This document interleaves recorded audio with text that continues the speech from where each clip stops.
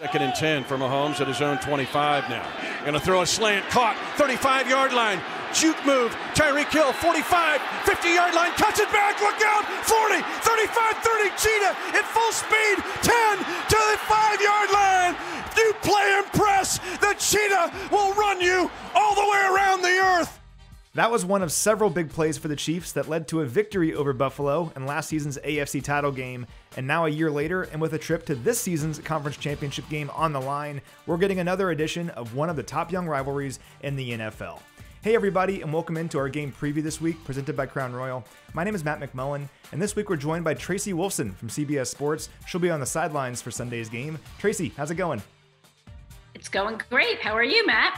I'm doing great. I'm excited. And I don't think it's just Kansas City. I don't think it's just Buffalo. I think it's the whole football watching world that can't wait for this game here on Sunday. And we'll start with the Buffalo offense here and Josh Allen, because they were so great last week against the New England Patriots. Allen had just a great year, both with his arm and with his legs. This guy broke 37 tackles this season as a rusher. It was the most of any non-running back in the NFL this season. For the Chiefs defense, that's been so good since week 8, actually the top scoring defense in the NFL since week 8, how can they slow down Allen and this Buffalo offense on Sunday night? Yeah, certainly going to be a challenge. And you mentioned Josh Allen, and I think his legs are going to be a big part of this game. His mobility, we saw it last week. We've been seeing it over the last few weeks.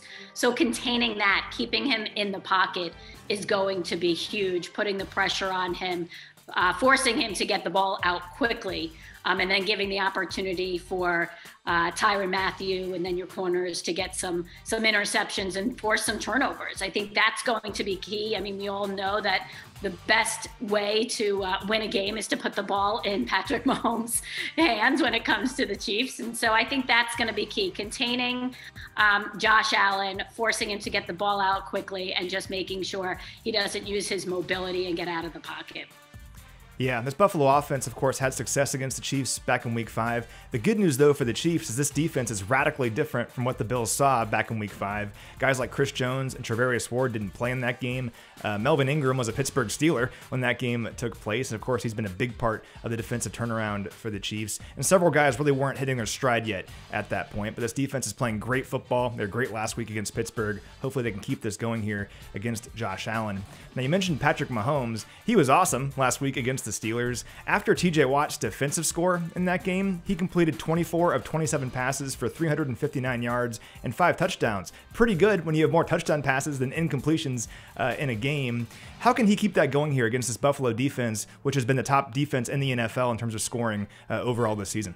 I really like the Chiefs when they become balanced, when they utilize their run game that they have, and whether it's with Clyde Edwards-Helaire, whether it's with Darrell Williams, whether it's with McKinnon, as we saw last week, and they just keep them more off balance. And it doesn't mean you're going to just pound the rock and establish and run all over. It just means you're going to use them in different ways and establish the threat of the run. And then, of course, we all know the offensive threats in Tyreek Hill and Travis Kelce, but the other guys that step up around them, whether it's a Byron Pringle or whether it's a Hardman.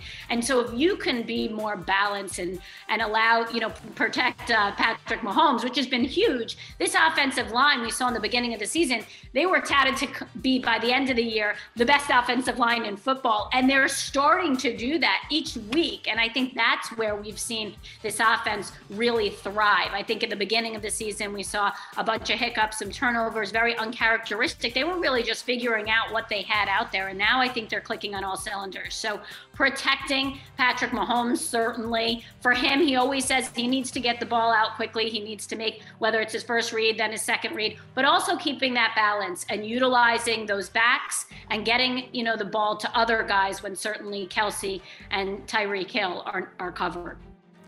Yeah, this is the time of year you want to be playing your best football and playing with confidence, and we're seeing that from both teams right now, coming off huge wins in the wild card round, and everything really at stake here for both of these teams trying to get to the AFC title game. And for the Chiefs, if they can win this one, it would be a 4th straight trip to the AFC title game. Really like the sound of that. Let's keep that going here against the Bills. I know you do, Matt. I know you do. I can't wait. It is going to be an incredible matchup, and I think this is really a rivalry that's just starting, and it's going to be so much fun. Yeah, it really is. Tracy, awesome stuff. Really appreciate your time as always. You got it.